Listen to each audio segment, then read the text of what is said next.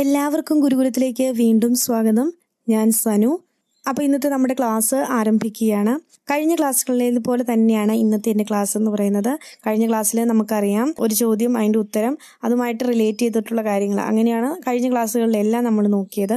അതേപോലെ തന്നെയാണ് ഇന്നത്തെ ക്ലാസ്സും. അപ്പോൾ ഈ ക്ലാസ്സിനെ കുറിച്ച് ഞാൻ കൂടുതലൊന്നും പറയുന്നില്ല, നേരെ ക്ലാസ്സിലേക്ക് കടക്കുകയാണ്. ആദ്യത്തെ ചോദ്യം, ഏതു വർഷമാണ് മലയാളത്തിലെ ആദ്യ ശബ്ദചിത്രമായ ബാലൻ പ്രദർശനത്തിനെത്തിയത്? ഇതാണ് ചോദ്യം. ഒന്നും കൂടെ പറയാം. ഏതു വർഷമാണ് മലയാളത്തിലെ ആദ്യ ശബ്ദചിത്രമായ ബാലൻ പ്രദർശനത്തിനെത്തിയത്? ഉത്തരം 1938. 1938 ബാലൻ സിനിമ പ്രദർശനത്തിനായിട്ട് എത്തുന്നത്. ഈ ബാലനാണ് മലയാളത്തിലെ ആദ്യത്തെ ശബ്ദചിത്രം. ബാലൻ മലയാളത്തിലെ മൂന്നാമത്തെ സിനിമയാണ് ബാലൻ. ബാലന് മുമ്പ് വിഗതകുമാരൻ, മാർത്താണ്ഡവർമ്മ എന്നീ 2 സിനിമകൾ ഉണ്ടായിരുന്നു. എന്നാൽ അതിൻ്റെയൊക്കെ പ്രത്യേകത എന്താണെന്ന് വെച്ചാൽ അത് രണ്ടും നിശബ്ദ ചിത്രങ്ങളായിരുന്നു. ഇനി ഈ ബാലൻ സിനിമയുടെ സംവിധായകൻ എസ് നൊട്ടാണി ആയിരുന്നു. ബാലൻ സിനിമയുടെ നിർമ്മാതാവ് ടി.ആർ. സുന്ദരം. മലയാളത്തിലെ ആദ്യത്തെ ചിത്രമാണ് വിഗതകുമാരൻ. മലയാളത്തിലെ ആദ്യത്തെ ചിത്രം വിഗതകുമാരനാണ്. ഇത് നിശബ്ദ ചിത്രമാണെന്ന് ഞാൻ ആദ്യമേ തന്നെ പറഞ്ഞു. 1928 ഈ വിഗതകുമാരൻ സിനിമ പുറത്തിറങ്ങുന്നത്. അതേപോലെ തന്നെ വിഗതകുമാരൻ്റെ നിർമ്മാതാവും സംവിധായകനും ജെ.സി. ഡാനിയേലായിരുന്നു വിഗതകുമാരൻ സിനിമയുടെ നിർമ്മാതാവും സംവിധായകനും. മലയാളത്തിലെ പരമോന്നത സിനിമാ ബഹുമതിയാണ് ജെ.സി. ഡാനിയേൽ അവാർഡാണ് മലയാളത്തിലെ ഏറ്റവും പരമോന്നതമായ സിനിമ അവാർഡ് എന്ന് പറയുന്നത്. ഇത് 1992 മുതലാണ് നൽകി തുടങ്ങിയത്. ഈ ജെ.സി. ഡാനിയേലിന്റെ ബഹുമാനാർത്ഥമാണ് ഈ അവാർഡ് ഏർപ്പെടുത്തിയിരിക്കുന്നത്. ടി.ഇ. വാസുദേവനായിരുന്നു ആദ്യത്തെ ജെ.സി. ഡാനിയേൽ അവാർഡ് ജേതാവ്. ടി.ഇ. വാസുദേവൻ. പിന്നെ ജെ.സി. ഡാനിയേൽ പുരസ്കാരം ലഭിച്ച ഏക വനിത ആറന്മുള പൊന്നമ്മയാണ് ജെ.സി. ഡാനിയേൽ അവാർഡ് ലഭിച്ച ഏക വനിത. ആറന്മുള പൊന്നമ്മയ്ക്ക് അവാർഡ് കിട്ടുന്നത് 2005 ഇവർക്ക് ഈ ജെ.സി. ഡാനിയേൽ അവാർഡ് ലഭിക്കുന്നത്. മലയാളത്തിലെ രണ്ടാമത്തെ നിശബ്ദ ചിത്രമാണ് മാർത്താണ്ഡവർമ്മ. 1933 പ്രദർശനത്തിന് എത്തുന്നത്. 1933 മാർത്താണ്ഡവർമ്മ പ്രദർശനത്തിന് എത്തുന്നത്. ഈ മാർത്താണ്ഡവർമ്മ ചിത്രത്തിന്റെ സംവിധായകൻ എന്ന് പറയുന്നത് പി.വി. റാവു. കേരള സ്കോട്ട് എന്ന് വിശേഷിപ്പിക്കപ്പെടുന്ന സി.വി. രാമൻ പിള്ളയുടെ മാർത്താണ്ഡവർമ്മ എന്ന നോവലിന്റെ അടിസ്ഥാനത്തിലാണ് ഈ സിനിമ നിർമ്മിച്ചിരിക്കുന്നത്. കേരള സ്കോട്ട് എന്നറിയപ്പെടുന്ന സി.വി. രാമൻ പിള്ളയുടെ മാർത്താണ്ഡവർമ്മ എന്ന നോവലിനെ അടിസ്ഥാനമാക്കിയാണ് മാർത്താണ്ഡവർമ്മ എന്ന സിനിമ ചിത്രീകരിച്ചത്. ഇതുപോലെ മലയാളത്തിലെ സിനിമയാകുന്ന ആദ്യത്തെ സാഹിത്യ കൃതിയാണ് മാർത്താണ്ഡവർമ്മ. മലയാളത്തിലെ സിനിമയാക്കുന്ന ആദ്യ സാഹിത്യ കൃതി മാർത്താണ്ഡവർമ്മയാണ്. ഇനി ഇന്ത്യയിലെ ആദ്യത്തെ ചിത്രമാണ് പുണ്ടലിക്. ഇന്ത്യയിലെ ആദ്യത്തെ ചിത്രം 1912 പുറത്തിറങ്ങിയ പുണ്ടലിക്കാണ്. ഇനി 1913 പ്രദർശനത്തിനെത്തിയ രാജാ ഹരിചന്ദ്രയാണ് പൂർണ്ണമായും ഇന്ത്യയിൽ നിർമ്മിച്ച ആദ്യത്തെ സിനിമ. പൂർണ്ണമായിട്ടും ഇന്ത്യയിൽ നിർമ്മിച്ച ആദ്യത്തെ സിനിമ എന്ന് ചോദിച്ചാൽ രാജാ ഹരിചന്ദ്രയാണ്. 1913 ഈ സിനിമ പുറത്തിറങ്ങുന്നത്. ദാദാസാഹിബ് ഫാൽക്കെയാണ് രാജാ ഹരിചന്ദ്രയുടെ നിർമ്മാതാവ്. ദാദാസാഹിബ് ഫാൽക്കെയാണ്. ഇദ്ദേഹത്തോടുള്ള ബഹുമാനാർത്ഥമാണ് ഇന്ത്യൻ സിനിമാ മേഖലയിലെ പരമോന്നത ബഹുമതിയായ ദാദാസാഹിബ് ഫാൽക്കെ അവാർഡ് ഏർപ്പെടുത്തിയത്. 1969 മുതലാണ് ദാദാസാഹിബ് ഫാൽക്കെ അവാർഡ് നൽകുന്നത്. ദേവിക റാണി റോറിച്ചാണ് ആദ്യത്തെ ദാദാസാഹിബ് ഫാൽക്കെ അവാർഡ് നേടിയ വ്യക്തി. ദേവിക റാണി റോറിച്ച്. ഈ ദാദാസാഹിബ് അവാർഡ് ലഭിച്ച ഏക മലയാളി എന്ന് പറയുന്നത് അടൂർ ഗോപാലകൃഷ്ണനാണ് ദാദാസാഹിബ് ഫാൽക്കെ അവാർഡ് ലഭിച്ച ഏക മലയാളി.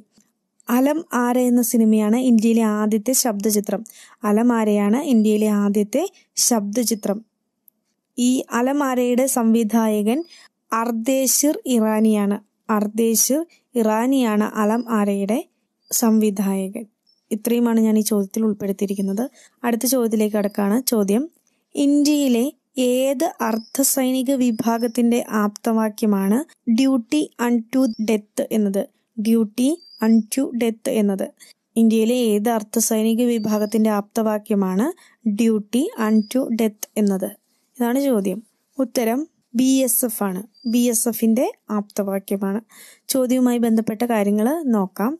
1965 December 1 BSF രൂപീകൃതമാകുന്നത്.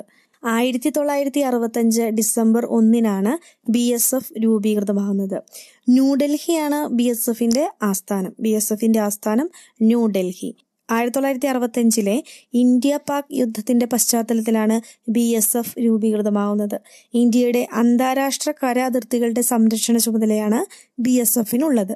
അതുപോലെ തന്നെ ഇന്ത്യയിലെ ഏറ്റവും പഴക്കം ചെന്ന അർദ്ധസൈനിക വിഭാഗമാണ് അസം റൈഫിൾസ്. അസം റൈഫിൾസ് ആണ് ഇന്ത്യയിലെ ഏറ്റവും പഴക്കം ചെന്ന അർദ്ധസൈനിക വിഭാഗം. 1835 അസം റൈഫിൾസ് സ്ഥാപിച്ചത്. HR ലെവി എന്നായിരുന്നു അസം റൈഫിൾസിന്റെ ആദ്യകാല നാമം. ഇത്രയും കാര്യങ്ങളാണ് ഈ ചോദ്യത്തിൽ ഉൾപ്പെടുത്തിയിരിക്കുന്നത്. അടുത്ത ചോദ്യത്തിലേക്ക് കടക്കാം. ചോദ്യം: ഗുരുവായൂർ സത്യാഗ്രഹത്തോട് അനുബന്ധിച്ചുള്ള ജാഥയുടെ വോളണ്ടിയർ ക്യാപ്റ്റൻ ആരായിരുന്നു? ഇതാണ് ചോദ്യം. ഗുരുവായൂർ സത്യാഗ്രഹത്തോട് അനുബന്ധിച്ചുള്ള ജാഥയുടെ വോളണ്ടിയർ ക്യാപ്റ്റൻ ആരായിരുന്നു? ഉത്തരം AK ഗോപാലനായിരുന്നു. നമ്മുടെ AKG എന്ന് വിളിക്കുന്ന അദ്ദേഹമായിരുന്നു ഗുരുവായൂർ സത്യാഗ്രഹത്തിന്റെ വോളണ്ടിയർ ക്യാപ്റ്റൻ. ചോദ്യവുമായി ബന്ധപ്പെട്ട കാര്യങ്ങൾ: ഗുരുവായൂർ ക്ഷേത്രം എല്ലാ ഹിന്ദുക്കൾക്കും തുറന്നു കൊടുക്കണമെന്ന് ആവശ്യപ്പെട്ടുകൊണ്ട് 1931 ഗുരുവായൂർ സത്യാഗ്രഹം ആരംഭിക്കുന്നത്. കേളപ്പനായിരുന്നു സത്യാഗ്രഹ സമിതിയുടെ സെക്രട്ടറി. വൈക്കം ക്ഷേത്രത്തിന് ചുറ്റുമുള്ള റോഡിൽ അവർണർക്കും ക്ഷേത്രാനുമതി നേടുക എന്ന ലക്ഷ്യവുമായി 1924 വൈക്കം സത്യാഗ്രഹം നടന്നത്. TK മാധവൻ, മന്നത്ത് പത്മനാഭൻ, KP കേശവമേനോൻ തുടങ്ങിയവയായിരുന്നു വൈക്കം സത്യാഗ്രഹത്തിന്റെ സമര നായകന്മാര്. ഇനി വൈക്കം സത്യാഗ്രഹത്തോടനുബന്ധിച്ച് വൈക്കം മുതൽ തിരുവനന്തപുരം വരെ സവർണ ജാഥ നടത്തിയത് മന്നത്ത് പത്മനാഭന്റെ നേതൃത്വത്തിലായിരുന്നു. വൈക്കം ഹീറോ അല്ലെങ്കിൽ വൈക്കം നായകൻ എന്നറിയപ്പെടുന്നത് EV രാമസ്വാമി നായ്ക്കറാണ്. അതുപോലെ 1936 നവംബർ 12 ക്ഷേത്രപ്രവേശന വിളംബരം പുറപ്പെടുവിച്ചത്. ക്ഷേത്രപ്രവേശന വിളംബരം പുറപ്പെടുവിച്ച മഹാരാജാവാണ് ശ്രീ ചിത്തിര തിരുനാൾ. ഈ ക്ഷേത്രപ്രവേശന വിളംബരത്തിലൂടെ തിരുവിതാംകൂറിലെ അവർണർക്കും ക്ഷേത്രപ്രവേശനം സാധ്യമാവുകയുണ്ടായി. ഇത്രയും കാര്യങ്ങളാണ് ഈ ചോദ്യത്തിൽ ഞാൻ ഉൾപ്പെടുത്തിയിരിക്കുന്നത്. അടുത്ത ചോദ്യത്തിലേക്ക് കിടക്കുകയാണ്. ചോദ്യം: റോസാപ്പൂക്കളുടെ നഗരം എന്നറിയപ്പെടുന്ന ഇന്ത്യൻ നഗരം ഏതാണ്? റോസാപ്പൂക്കളുടെ നഗരം എന്നറിയപ്പെടുന്ന ഇന്ത്യൻ നഗരം ഏതാണ്? ഉത്തരം ചണ്ഡീഗഡ്. ചണ്ഡീഗഡാണ്. ഇന്ത്യയുടെ ആസൂത്രിത നഗരം എന്നറിയപ്പെടുന്നതും ചണ്ഡീഗഡാണ്. ലേ കാർബൂസിയർ ആണ് ചണ്ഡീഗഡ് നഗരത്തിന്റെ ശില്പി. ചണ്ഡീഗഡ് നഗരത്തിന്റെ ശില്പി ആരാണ്? ലേ കാർബൂസിയർ ആണ്. അതുപോലെ റോക്ക് ഗാർഡൻ സ്ഥിതി ചെയ്യുന്നതും ചണ്ഡീഗഡിൽ തന്നെയാണ്. പഞ്ചാബ്, ഹരിയാന സംസ്ഥാനങ്ങളുടെ തലസ്ഥാനമാണ് ചണ്ഡീഗഡ്. ഇന്ത്യയുടെ നെയ്ത്ത് പട്ടണം എന്നറിയപ്പെടുന്നത് പാനിപ്പത്താണ്. നമുക്കറിയാം, പാനിപ്പത്ത് യുദ്ധങ്ങളെ കുറിച്ച് നമ്മൾ കേട്ടിട്ടുണ്ട്. ഈ പാനിപ്പത്ത് ഹരിയാനയിലാണ് സ്ഥിതി ചെയ്യുന്നത്. ഈ പാനിപ്പത്തിലാണ് നമ്മുടെ പാനിപ്പത്ത് യുദ്ധങ്ങളൊക്കെ നടന്നത്. നമുക്കറിയാം, ഒന്നാം പാനിപ്പത്ത് യുദ്ധം 1526, രണ്ടാം പാനിപ്പത്ത് യുദ്ധം 1556, 1761 മൂന്നാം പാനിപ്പത്ത് യുദ്ധം. ഇങ്ങനെ 3 പാനിപ്പത്ത് യുദ്ധങ്ങൾ നടന്നത് ഈ ഹരിയാനയിലെ പാനിപ്പത്തിലാണ്. ഈ പാനിപ്പത്താണ് ഇന്ത്യയുടെ നെയ്ത്ത് പട്ടണം എന്നറിയപ്പെടുന്നതും. ഇന്ത്യയുടെ വജ്ര നഗരം എന്നറിയപ്പെടുന്നത് ഗുജറാത്തിലെ സൂറത്താണ്. ഇന്ത്യയിലെ വജ്ര നഗരമാണ് ഗുജറാത്തിലെ സൂററ്റ്. ഇത്രയും കാര്യങ്ങളാണ് ഈ ചോദ്യത്തിൽ ഉൾപ്പെടുത്തിയത്. അടുത്ത ചോദ്യത്തിലേക്ക് കടക്കാം. ചോദ്യം: കൊച്ചിയിൽ ബോൾഗാട്ടി പാലസ് പണി കഴിപ്പിച്ചത് ആരാണ്? ചോദ്യം ഒന്നും കൂടെ പറയാം. കൊച്ചിയിൽ ബോൾഗാട്ടി പാലസ് പണി കഴിപ്പിച്ചത് ആരാണ്? ചോദ്യത്തിന്റെ ഉത്തരത്തിലേക്ക് കടക്കാം. ഉത്തരം ഡച്ചുകാരാണ് കൊച്ചിയിലെ ബോൾഗാട്ടി പാലസ് പണി കഴിപ്പിച്ചത്. ചോദ്യത്തിന്റെ അനുബന്ധ കാര്യങ്ങളിലേക്ക് കടക്കാം. 1744 ഡച്ചുകാർ ഈ ബോൾഗാട്ടി പാലസ് പണി കഴിപ്പിച്ചത്. 1744 ഡച്ച് ഗവർണറുടെ വേനൽക്കാല വസതിയായിരുന്നു ബോൾഗാട്ടി പാലസ്. ഡച്ച് ഗവർണറുടെ വേനൽക്കാല വസതി ഈ ബോൾഗാട്ടി പാലസ് ആയിരുന്നു. അപ്പം ഇത്രയുമാണ് ഈ ചോദ്യത്തിൽ ഞാൻ ഉൾപ്പെടുത്തിയിരിക്കുന്നത്. അടുത്ത ചോദ്യത്തിലേക്ക് കടക്കാം. ചോദ്യം: വക്കം അബ്ദുൽ ഖാദർ മൗലവിയുടെ നേതൃത്വത്തിൽ സ്വദേശാഭിമാനി പത്രം പ്രസിദ്ധീകരണം ആരംഭിച്ചത് ഏതു വർഷമാണ്? വക്കം അബ്ദുൽ ഖാദർ മൗലവിയുടെ നേതൃത്വത്തിൽ സ്വദേശാഭിമാനി പത്രം പ്രസിദ്ധീകരണം ആരംഭിച്ചത് ഏതു വർഷമാണ് എന്നാണ് ചോദ്യം. 1905 1905. ഇനി കേരളത്തിലെ മുസ്ലിം നവോത്ഥാനത്തിന്റെ പിതാവ് എന്നറിയപ്പെടുന്നത് വക്കം അബ്ദുൽ ഖാദർ മൗലവിയാണ്. കേരളത്തിലെ മുസ്ലിം നവോത്ഥാനത്തിന്റെ പിതാവാണ് വക്കം അബ്ദുൽ ഖാദർ മൗലവി. വക്കം അബ്ദുൽ ഖാദർ മൗലവി 1873 ജനിച്ചത്. 1873 വക്കം അബ്ദുൽ ഖാദർ മൗലവി ജനിക്കുന്നത്. അൽ ഇസ്ലാം, ദീപിക എന്നീ മാസികകൾ അദ്ദേഹത്തിൻ്റെതായിരുന്നു. അൽ ഇസ്ലാം, ദീപിക എന്നീ മാസികകൾ വക്കം അബ്ദുൽ ഖാദർ മൗലവിയുടേതായിരുന്നു. സ്വദേശാഭിമാനി പത്രത്തിന്റെ ആദ്യത്തെ എഡിറ്ററായിരുന്നു CP ഗോവിന്ദപിള്ള. CP ഗോവിന്ദപിള്ളയായിരുന്നു സ്വദേശാഭിമാനി പത്രത്തിന്റെ ആദ്യത്തെ എഡിറ്റർ. സ്വദേശാഭിമാനി രാമകൃഷ്ണപിള്ള സ്വദേശാഭിമാനി പത്രത്തിന്റെ എഡിറ്ററായിട്ട് ചുമതല ഏറ്റെടുത്തത് 1906 1906 സ്വദേശാഭിമാനി രാമകൃഷ്ണപിള്ള സ്വദേശാഭിമാനി പത്രത്തിന്റെ എഡിറ്ററായിട്ട് ചുമതല ഏറ്റെടുക്കുന്നത്. സ്വദേശാഭിമാനി രാമകൃഷ്ണപിള്ളയുടെ ആത്മകഥയാണ് എൻ്റെ നാടുകടത്തൽ. എൻ്റെ നാടുകടത്തൽ സ്വദേശാഭിമാനി രാമകൃഷ്ണപിള്ളയുടെ ആത്മകഥയാണ്. ഈ സ്വദേശാഭിമാനി പത്രം കണ്ടുകെട്ടി രാമകൃഷ്ണപിള്ളയെ നാട് കടത്തുന്നത് 1910 സെപ്റ്റംബർ 26 1910 സെപ്റ്റംബർ 26 സ്വദേശാഭിമാനി രാമകൃഷ്ണപിള്ളയെ നാട് കടത്തുന്നത്. സ്വദേശാഭിമാനി പത്രം അടച്ചുപൂട്ടുകയും ചെയ്തു. സ്വദേശാഭിമാനി രാമകൃഷ്ണപിള്ളയെ നാട് കടത്തുമ്പോൾ തിരുവിതാംകൂർ രാജാവ് ശ്രീമൂലം തിരുനാളായിരുന്നു തിരുവിതാംകൂർ രാജാവ്.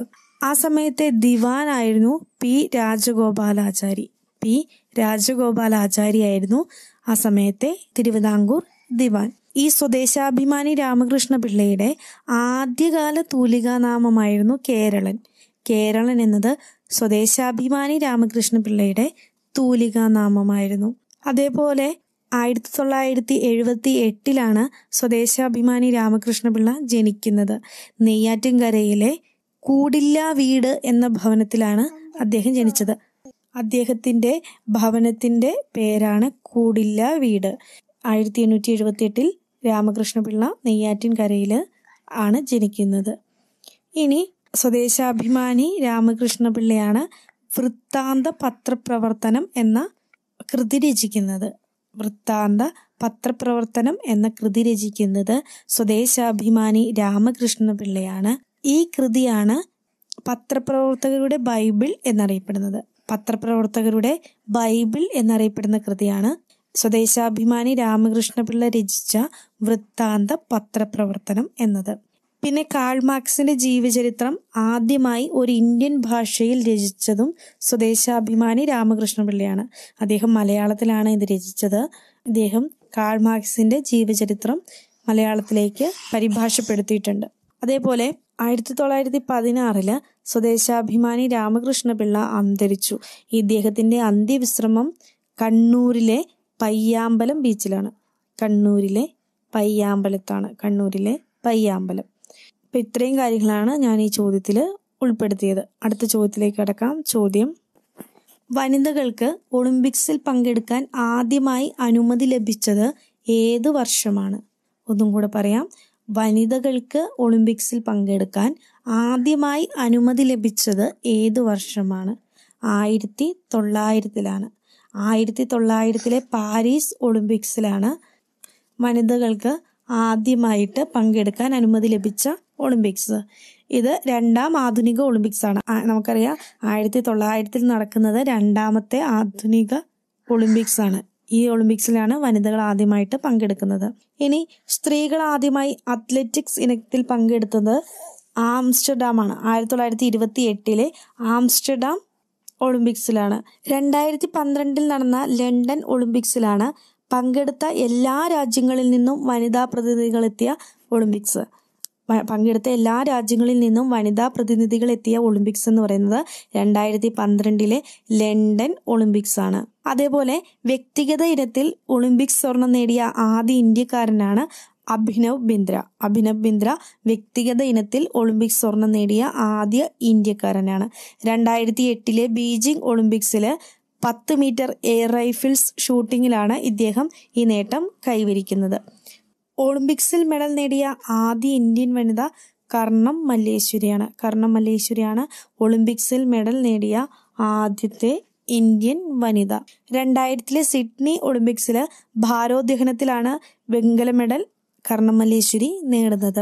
ഒളിമ്പിക്സിൽ ഫൈനലിലെത്തിയ ആദ്യ ഇന്ത്യൻ വനിത PT ഉഷയാണ്. 1984 Los Angeles ഒളിമ്പിക്സിലായിരുന്നു PT Usha Olympics ഫൈനലിലെത്തുന്നത്. ഒളിമ്പിക്സിൽ പങ്കെടുത്ത ആദ്യ മലയാളി വനിതയും PT ഉഷ തന്നെയാണ്. അതേപോലെ ഒളിമ്പിക്സിൽ സെമി ഫൈനലിലെത്തിയ ആദ്യ ഇന്ത്യൻ വനിതയാണ് ഷൈനി വിൽസൺ ഒളിമ്പിക്സിൽ സെമി ഫൈനലിലെത്തിയ ആദ്യത്തെ ഇന്ത്യൻ വനിതയാണ്. അപ്പം ഇത്രയും കാര്യങ്ങളാണ് ഈ ചോദ്യത്തിൽ ഉൾപ്പെടുത്തിയത്.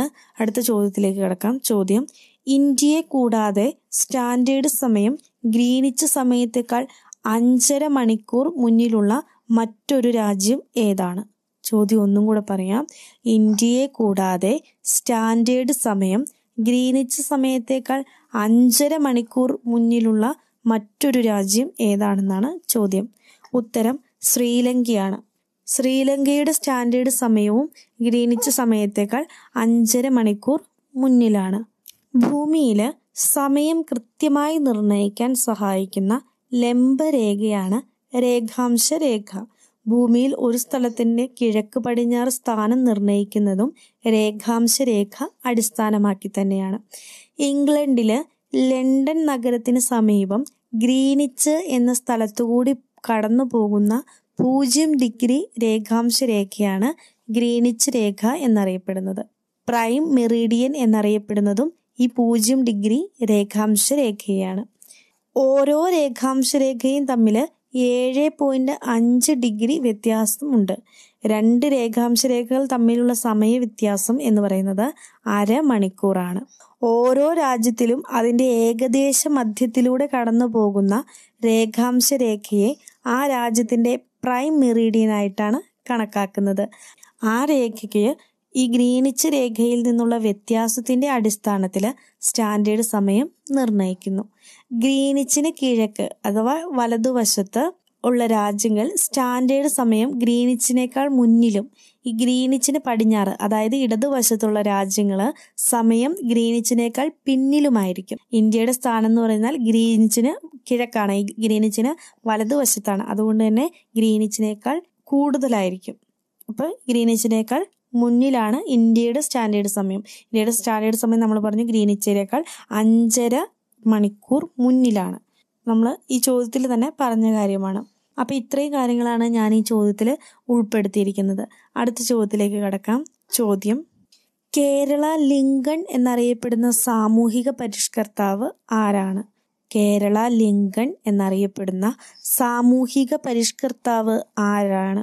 ഉത്തരം പണ്ഡിറ്റ് കറുപ്പനാണ്. പണ്ഡിറ്റ് KP കറുപ്പനാണ് കേരള ലിങ്കൺ എന്നറിയപ്പെടുന്നത്. ഞാൻ ഈ ചോദ്യത്തിൽ വളരെ കുറച്ച് കാര്യങ്ങളാണ് ഉൾപ്പെടുത്തിയിരിക്കുന്നത്. കാരണം എന്താണെന്ന് വെച്ചാൽ നമ്മുടെ നവോത്ഥാനമൊക്കെ പഠിക്കുമ്പോൾ ഒരുപാട് കാര്യങ്ങൾ ഇദ്ദേഹത്തെക്കുറിച്ച് പഠിക്കാനുള്ളതാണ്. വളരെ അത്യാവശ്യമുള്ള കുറച്ച് കാര്യങ്ങൾ മാത്രമേ ഞാൻ ഈ ചോദ്യത്തിൽ അപ്പോൾ ഉൾപ്പെടുത്തിയിട്ടുള്ളൂ. 1885 എറണാകുളം ജില്ലയിലെ ചേരാനല്ലൂർ എന്ന സ്ഥലത്ത് ജനിച്ച സാമൂഹിക പരിഷ്കർത്താവാണ് ഇദ്ദേഹം. 1885 എറണാകുളം ജില്ലയിലെ ചേരാനല്ലൂരിലാണ് ഇദ്ദേഹം ജനിക്കുന്നത്. പണ്ഡിറ്റ് കറുപ്പന്റെ പ്രശസ്തമായ കൃതിയാണ് ജാതിക്കുമ്മി എന്നത്. 1938 പണ്ഡിറ്റ് കറുപ്പൻ അന്തരിക്കുകയും ചെയ്തു. അതേപോലെ കവി തിലകൻ എന്നറിയപ്പെടുന്നതും ഇദ്ദേഹം തന്നെയാണ്. ഇത്രയും കാര്യങ്ങളാണ് പണ്ഡിറ്റ് കറുപ്പിനെ കുറിച്ച് ഞാൻ പറയുന്നത്. അപ്പോൾ ഈ ചോദ്യത്തോടു കൂടി ഇന്നത്തെ ക്ലാസ് അവസാനിച്ചിരിക്കുകയാണ്. നിങ്ങൾക്ക് ഈ ക്ലാസ്സിനെ കുറിച്ചുള്ള നിങ്ങളുടെ അഭിപ്രായങ്ങൾ, നിർദ്ദേശങ്ങൾ എന്ത് തന്നെയായാലും നിങ്ങൾ കമൻറ്റ് ബോക്സിൽ രേഖപ്പെടുത്തുക. അതുപോലെ തന്നെ ക്ലാസ് ഇഷ്ടപ്പെടുകയാണെങ്കിൽ ലൈക്ക് ചെയ്യാനും കമൻറ്റ് ചെയ്യാനും ഷെയർ ചെയ്യാനും മറക്കാതിരിക്കുക. അപ്പോൾ ഇതുപോലുള്ള കൂടുതൽ ക്ലാസ്സുകളുമായിട്ട് ഞാൻ ഉടനെ തന്നെ എത്തുന്നതായിരിക്കും. അതുവരെ എല്ലാവർക്കും നല്ലൊരു ദിനമായി കിട്ടിയെന്ന് ആത്മാർത്ഥമായിട്ട് പ്രാർത്ഥിക്കുകയും ആശംസിക്കുകയും ചെയ്യുന്നു. എല്ലാവർക്കും ശുഭദിനം.